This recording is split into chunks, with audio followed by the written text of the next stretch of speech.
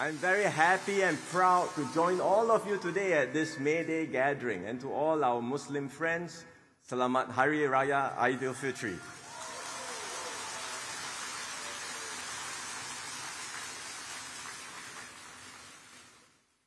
Last year, some of you might remember Brother Chi Meng invited me to say a few words at the rally. This year, he has invited me to speak again, but not just to say a few words, but to give the entire speech. So you see, I too have to learn and upgrade my skills. It means more work, because this long weekend I had no rest. I had to prepare for my speech.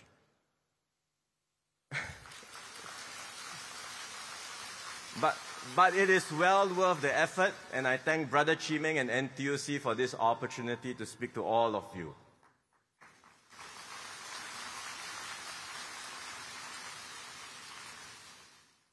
After fighting COVID for 3 years, this is our first rally together under DOSCON Green. So it's good to see all of you in such high spirits.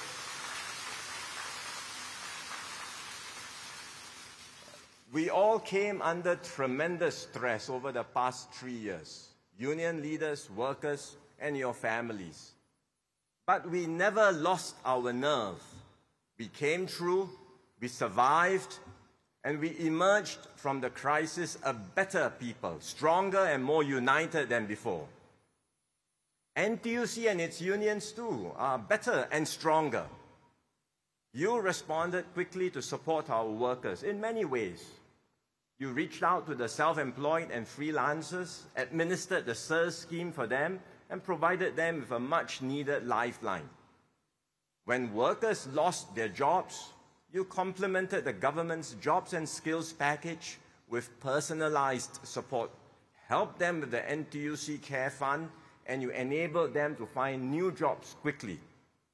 So I'm proud to stand before you at today's rally to pay tribute to each and every one of you.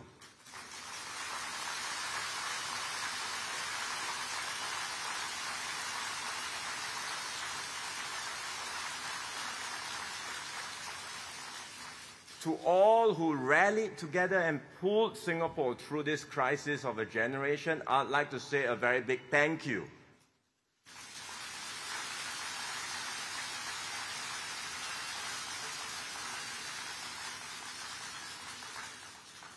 I hope we have put the worst of COVID behind us. And I wish I could tell you that the economic outlook will be rosier. Unfortunately, that is not so.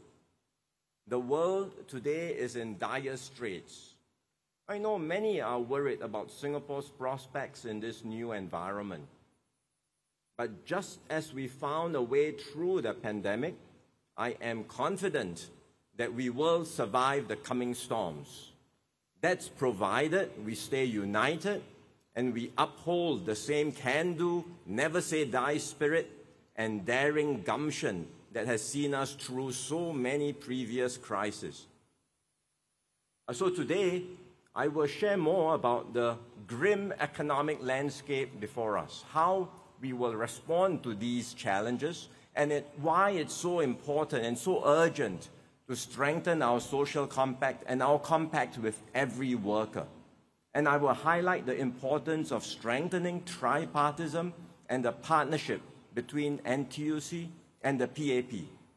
For that is the foundation of our economic growth and of the fair and just society we have sought to build over the last 6 decades. Let me start with the increasingly dangerous and troubled world we live in. Prime Minister Lee described the multiple global storms in Parliament recently. We have hot war in Europe, risk of conflict in Asia-Pacific as a result of growing US-China tensions, as well as protectionism undermining the multilateral trading system. I won't go through each in detail, but I want to explain how these developments will impact us, make it harder for us to compete, to grow our economy, to create jobs, and to earn a living. First, the rules of trade are changing. Everyone knows how important trade is to Singapore. And fortunately for us, over the last few decades, countries lowered their tariffs and pursued win-win trade deals. So there was a rise in trade flows globally, and small, open trading economies like Singapore prospered. Now, things are changing.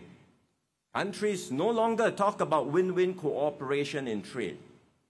Many are thinking, I don't want to become over-reliant on you, just in case relations turn sour. Some go even further. They think, I not only want to win, I want you to lose. And the value of our trade is more than 3 times our GDP. We will be hurt if more countries become protectionist and flout trade rules. Second, investment flows are also shifting. Global foreign direct investments, or FDI flows, grew strongly in the past decades as companies established footprints all over the world. They found the best places to do business and linked them up into global supply chains. Singapore has benefited tremendously from this. We built our economy around such global investments. But now this too is changing. Geopolitics is rechanneling FDI flows, and countries talk about nearshoring or friendshoring. And basically it means countries are putting their factories and critical supplies closer to them or in friendly countries they trust. So global FDI flows will slow down and will become more concentrated amongst countries that are geopolitically aligned. Third, the advanced economies are rolling out massive subsidies to build up their own domestic production, especially in strategic industries like semiconductors and clean energy. There is considerable irony in this, because not so long ago, these very same countries were complaining about what they call harmful tax competition, that governments around the world were undercutting one another with more and more generous tax incentives. So they pushed for a global agreement to stop this tax competition. It is called Base Erosion Profit Sharing, or BEPS. Some of you might have heard of this. It includes a global minimum corporate tax of 15% around the world. Everyone sets a minimum corporate tax, 15%. But before this can be implemented, the major economies, US, EU, and China, for example, are already rolling out huge subsidies for key projects and investments. Now, if you think about this, tax incentives and subsidies are all public funds. So it's highly inconsistent to say tax incentives cannot do, but subsidies, yes, let's do more. What's the logic?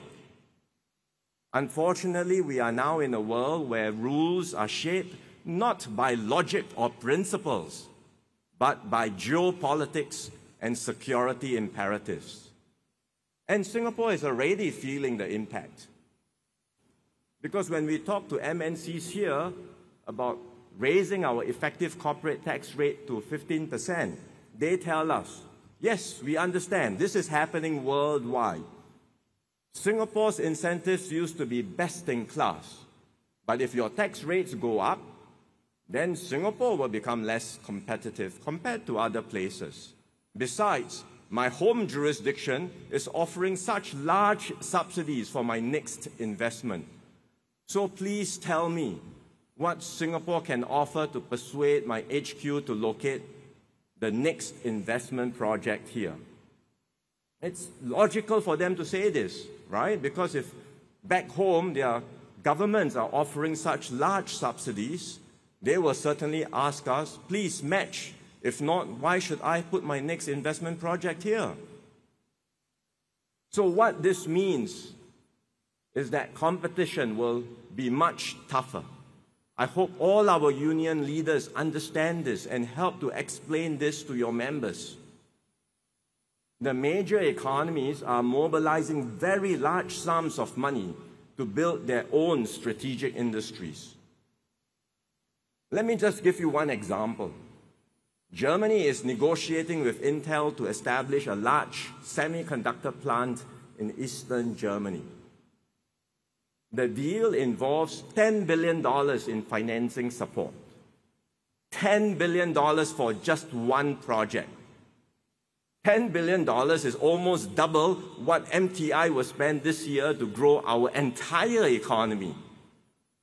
Imagine one project and the subsidy promised is double what MTI spends in a year. Can we afford to outbid the big boys, not just the Germans, but also the Europeans, the Americans, the Chinese, the Japanese? Outbid all of them for the investments we want? Some politicians go around telling Singaporeans, don't worry, raise corporate tax rates to 15%, you will have lots of revenue, and anyway, we also have lots of reserves, so we can merrily spend more. Unfortunately, they don't understand the magnitude of the challenges we face. So let me tell you plainly, we cannot afford to outbid the big boys just to get the MNCs to invest here. We won't have enough money to match the competition. But what we must have enough of are ingenuity and innovation, guts and gumption. And that's the only way we can and will prevail even when the odds are stacked against us. This is not the first time we've had to respond to such grave challenges. We had a big shock shortly after independence when the British announced in 1968 that they were withdrawing from their military bases here.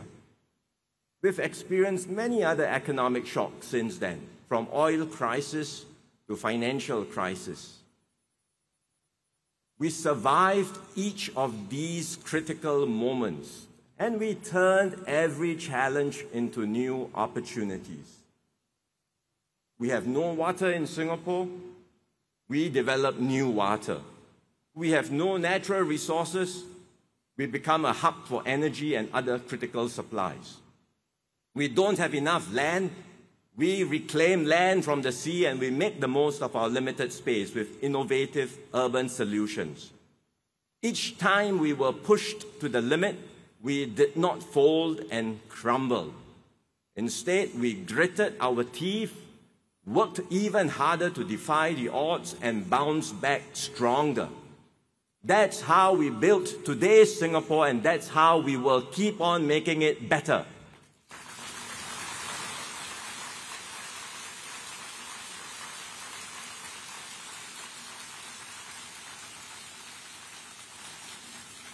COVID-19 has further enhanced our international reputation as a reliable and trusted hub for business. So we must now seize this window of opportunity to make ourselves more competitive and relevant to the world. One strategy is to continue investing in our connectivity infrastructure, and that's why we are pressing ahead with the Changi Terminal 5 and Tuas Port projects. These will significantly enhance our capacity and reinforce our status as a business and logistics hub. Because of these moves, in fact, more MNCs are choosing to anchor their regional and even their global supply chain operations here. For example, VF Corporation, a global apparel and footwear company, has relocated its Asia product supply hub to Singapore.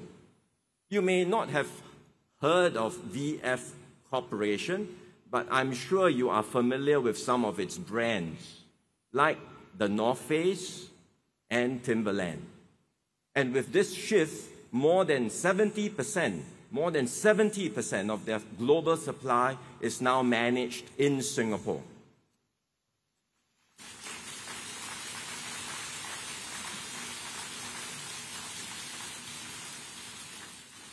UPS, the global logistics company, recently announced the expansion of its Changi Hub facility by 25%. It has also invested in its cold chain infrastructure so that it can manage more healthcare shipments like vaccines through Singapore. This will allow UPS to serve more customers in the region, and hopefully all of us will benefit too and get our packages much faster.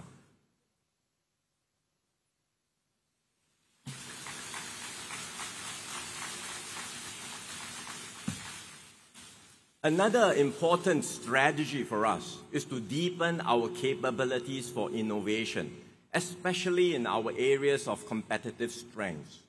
And this is why the government is continuing to invest heavily in R&D and innovation, and we are doing this together with leading global companies. For example, Procter & Gamble, the global consumer goods company, has been here for 35 years.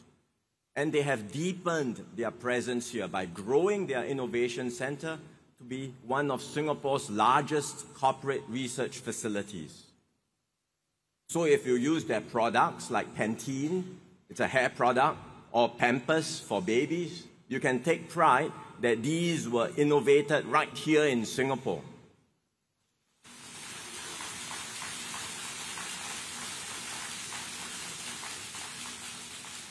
Or take another example in semiconductors.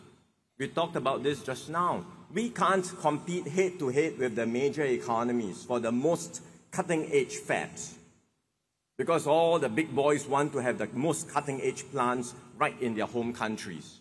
But we can still find the right niches to operate in and carve out a space for ourselves. And that's why UMC, United Microelectronics Company, is building a new fab here in Singapore for the chips needed in smartphones and electric vehicles.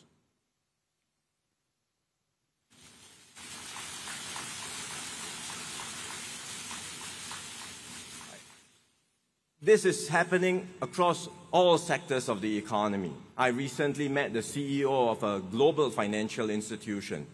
They are re-evaluating their footprint in Asia, and they want to do more out of Singapore.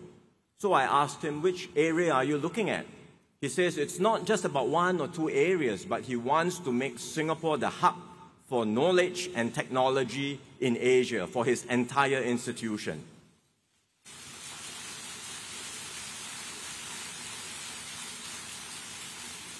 And this means a sizable expansion of his headcount in Singapore, which in turn will create more jobs, more opportunities for Singaporeans. And that's why, despite the dark clouds around us, I say, never fear and never lose heart.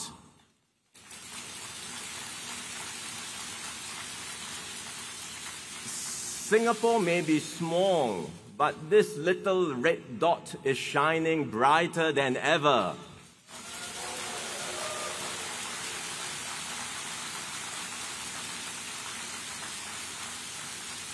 And if we can keep it shining bright, businesses and investors in the region and beyond will continue to want to come here. The Singapore brand can continue to be a calling card for our people venturing abroad and for local companies expanding into overseas markets. And if we continue to focus on our strengths and capabilities and find ways to provide value to the world, we can continue to earn a good living and prosper and thrive together.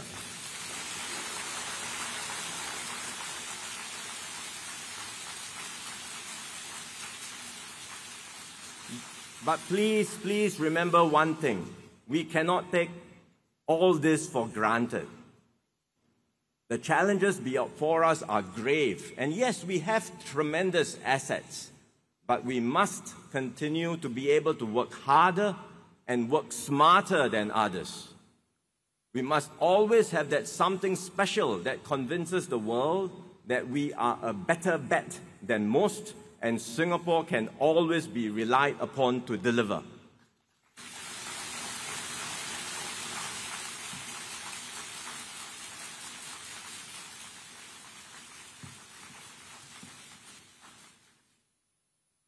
As we grow the economy, We will also fight the ills of inequality. As I said in Parliament recently, Singapore must never succumb to the kind of harsh inequality we see in so many other countries. However treacherous the terrain ahead, so long as Singapore continues to progress, all Singaporeans must continue to progress. No one must be left behind.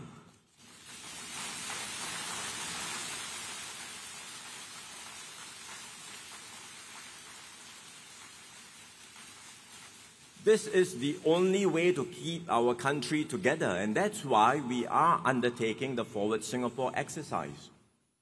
And a key aim of this exercise is to refresh and strengthen our compact with workers. The labour movement has this motto: jobs are the best form of welfare.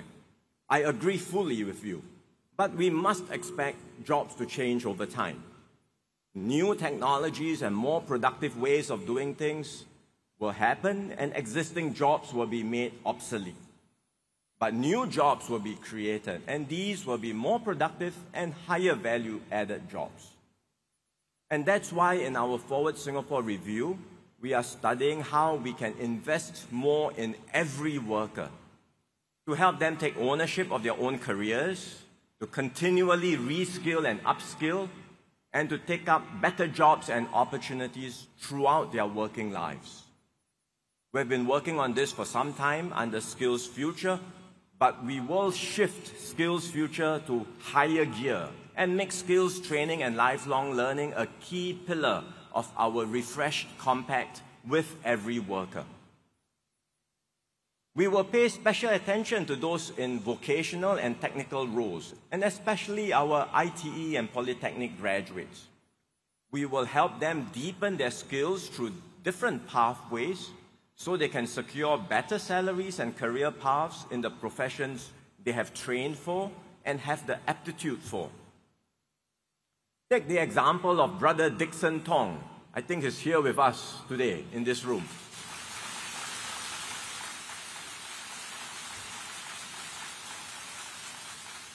I met Brother Dixon recently. He has been working at Hitachi as a lift technician for the past 25 years. And throughout this period, he has been continually honing his skills to excel in his profession. Recently, he took up a work-study diploma program. It was not easy for him to go back to school after more than 20 years while working at the same time. But with hard work and determination, he attained his diploma and was promoted to a supervisory role in the company.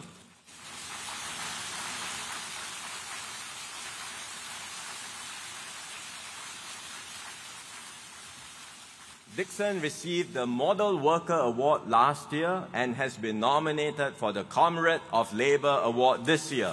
Congratulations, Dixon.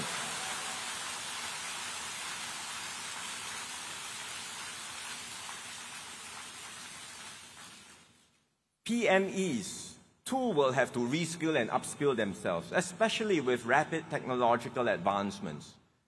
For example, look at what's happening in AI, artificial intelligence. Some of you may have used ChatGPT. I asked ChatGPT, what should I say in my May Day rally speech? It didn't give me a good answer, so I had to write my speech myself. But in time to come, the AI algorithms will only get better and more versatile. And ChatGPT is just one application of AI. Many more are on the way. Integrating new technologies like AI into our work will bring sweeping changes, including for highly trained workers. We must expect more human tasks to be taken over by machines. So some existing skills will no longer be so useful, but new skills will be needed. And that's why we must continually reskill and upskill. One example is Madam Amina Muhammad La. She is someone who has taken the plunge to learn new IT skills. After 20 years working in administrative roles like finance and procurement, she enrolled in a 9-month program to learn about coding, data science, and data visualization. something completely new for her, and she struggled with it initially. But fortunately, her children were also taking up courses in computing and data science at the same time, so she could discuss and get some help from them. This is the circle of life. When we are children, we learn from our parents. As we get older, the young ones will teach us. And so through her hard work, she has now embarked on a new career as a business analyst at one of our banks. Well done, Amina.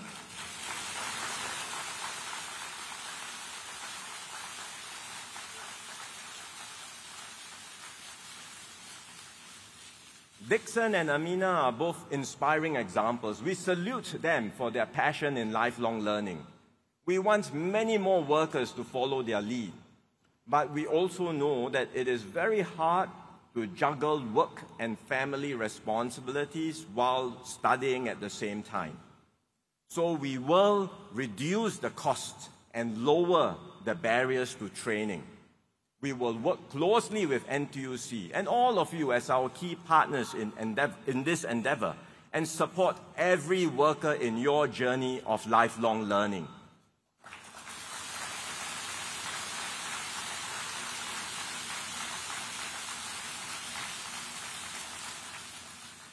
There are other issues we are looking at in our Forward Singapore review.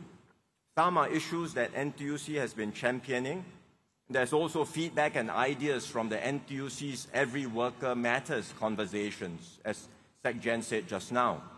For example, what more can we do to uplift our lower wage workers, professionalize skilled trades, and ensure dignity and respect for every job, for every worker? How can we provide more support for those who lose their jobs to reduce the strain on their finances and at the same time help them upskill and get back into work and bounce back stronger? How can we enable all workers to meet their retirement needs and enjoy peace of mind in their golden years? As well as many other issues you can see from the booth outside where they have a Every Worker Matters showcase around career guidance for young people, caregiving, support for platform workers, and many other issues. We are looking into all of these issues and working closely with NTUC on possible solutions so that we can provide good jobs and opportunities and better assurance to all our workers.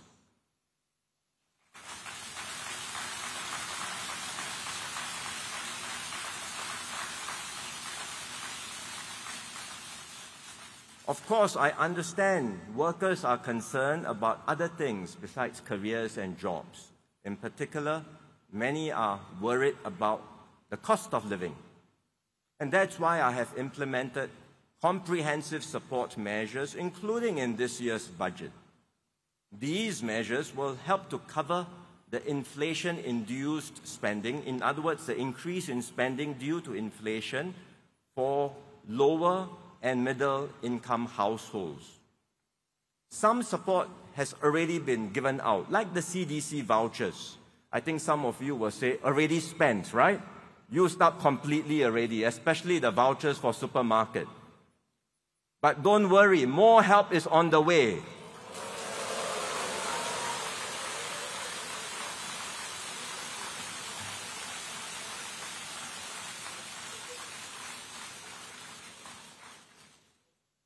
These are already announced, huh?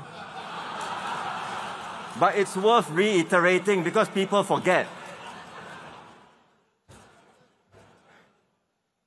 We have top-ups for children later this month, utilities and SNCC rebates every quarter, and for all adult Singaporeans, cash payouts of up to $2,000.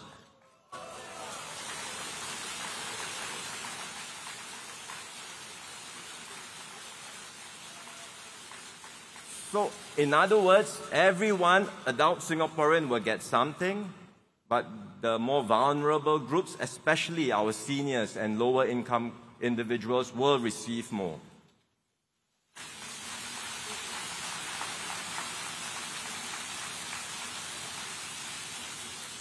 So we have done everything we can to lessen the stresses and strains that people feel on the ground, and we will continue to do so.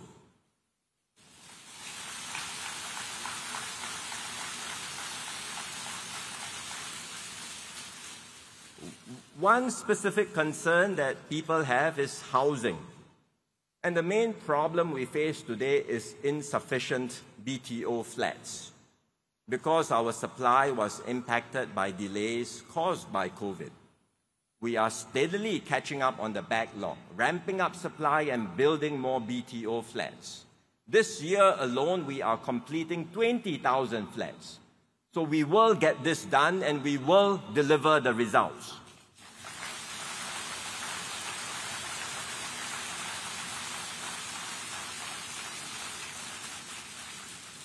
Despite these efforts, I know some still worry about the affordability of HDB flats.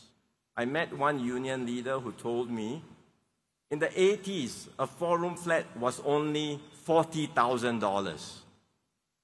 Now you have to add one more zero. BTO prices are more expensive. So he said, if this trend continues, how will my children afford their own homes in the future? I explained to him why he doesn't have to worry, so let me do so here again with all of you. You know, in Singapore, the Prime Minister has to be real estate agent. So I'm learning and brushing up my skills, and I will use this occasion to practice. When you think about affordability, please don't just look at the headline price of the BTO flat. Also consider how the price relates to income, as well as the proportion of income that's needed to service the housing loan. Then you have a complete picture of affordability. What does it look like? In 1980, the price of a 4-room BTO flat in a new town at that time indeed was around $40,000. But back then, the median household income was around $900. And the typical household would use about a quarter of their income to service the loan. 1/4 of the income to service the loan. What's the situation today? Take the price of a 4-room flat in a non-mature estate like Bukit Batok, recently launched. It's about $350,000. So yes, prices have risen nearly 10 times since 1980, but the median household income has risen 10 times too, from $900 in 1980 to $9,000 today. So BTO flat prices have in fact moved in tandem with incomes. And what I've described does not even include the housing grants, because we give out up to $80,000 of grants for first-timers, which make the flats more affordable for them. So if you do a proper comparison, a fair comparison, BTO flats remain affordable. The typical household now continues to use less than 25% of their income to service the loan, like in 1980. And the vast majority of our first-time home buyers today service their housing loans through their CPF contributions with very little or even no out-of-pocket cash. This is what we are doing today, and this is what we will continue to do in the future to ensure affordable public housing.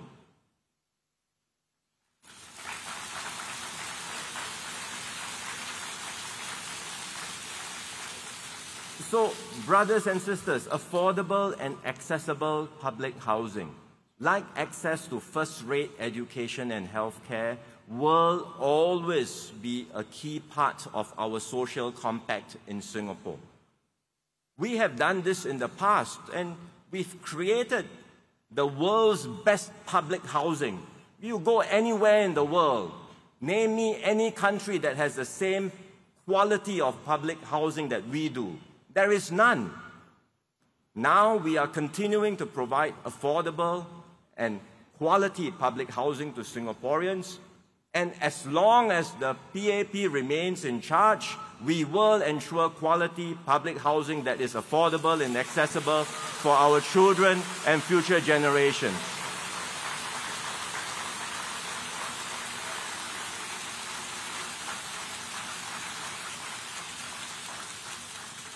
This is what we stand for. The government will always strive for a fairer and more equal society and for the well-being of every worker. That conviction is in our DNA. It's in the DNA of both the PAP and the NTUC.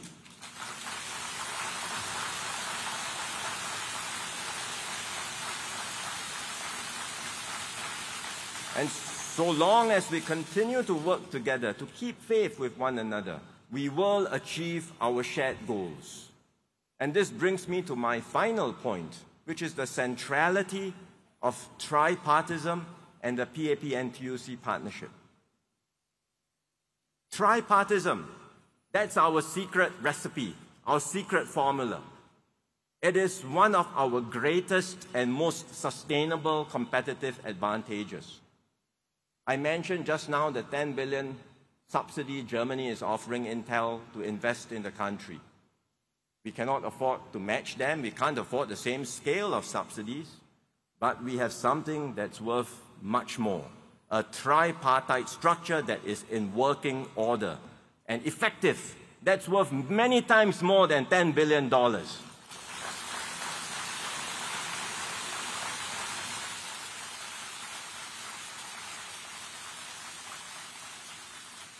So let us cherish and guard this precious inheritance and make it even better.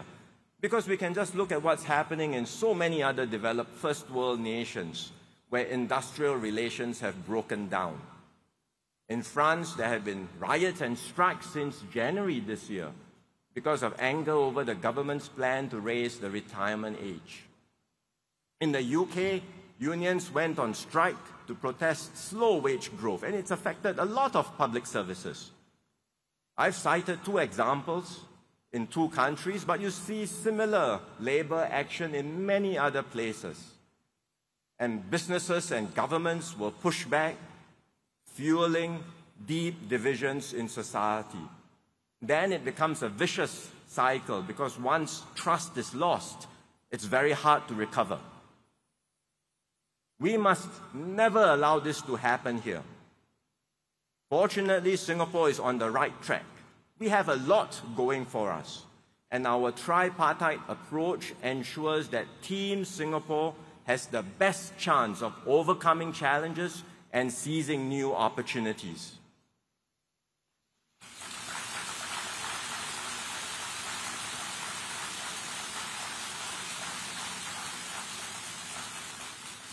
The basis for our tripartism is the symbiotic partnership between NTUC and the PAP.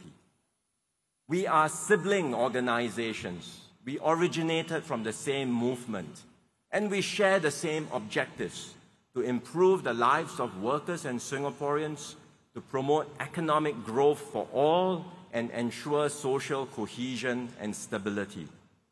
And that's why through good times and bad, workers and unions have supported the PAP, and the PAP in turn works closely with the NTUC to implement pro-worker laws and policies and ensures that NTUC has the resources to look after our workers.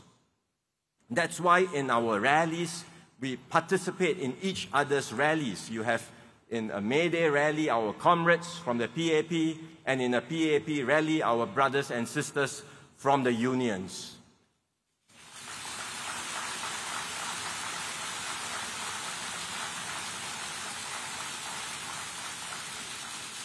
And when we come together for rallies like this, we affirm this special relationship when we say together in one voice, Majulah NTUC, Majulah PAP, and Majulah Singapura.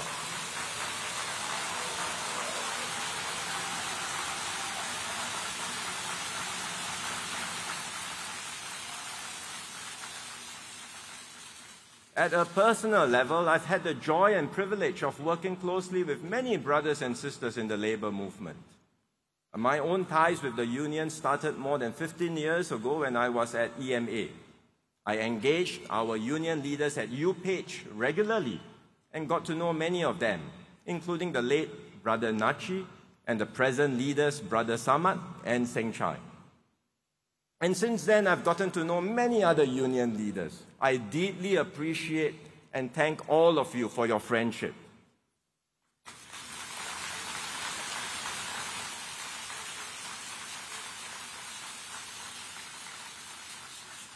To all of you and to all our brothers and sisters in the labor movement, I want to tell you that you can always count on my support and friendship as we chart our new way forward together.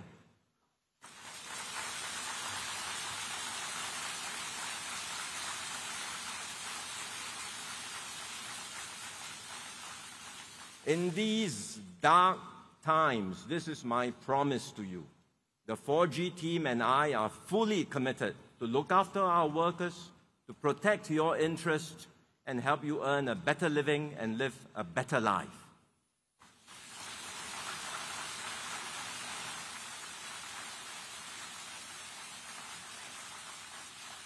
The 4G team and I are fully committed to our partnership with the NTUC and the labor movement, to work closely with you and to secure sustained growth and good jobs for all Singaporeans.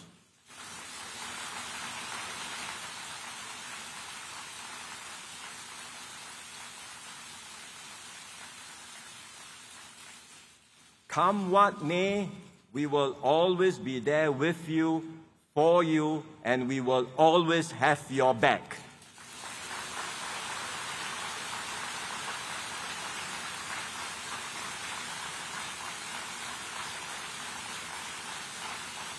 And that's why we say solidarity forever.